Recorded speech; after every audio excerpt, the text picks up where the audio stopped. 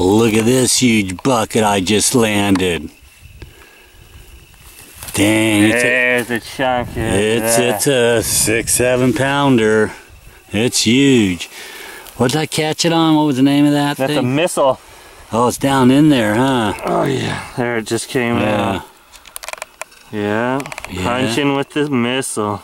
Yeah, kind of like the beaver tail. They all copy each other apparently. Very similar. Yeah. Hey, look at that though. Man, that is a nice fish.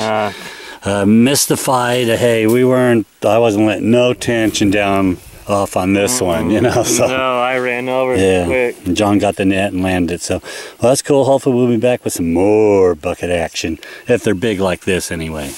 No small ones. Okay, this is my biggest bucket out of this little slough. Look at the size of this toad. Whoa. A nice big bass this time. Who wouldn't be happy to catch this thing? But you know what? It's going back like the others, so here she goes.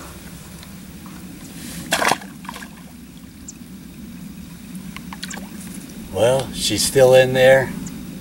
And who knows, might catch her another day. So that was cool. Like I said, it was my biggest fish out of this pond.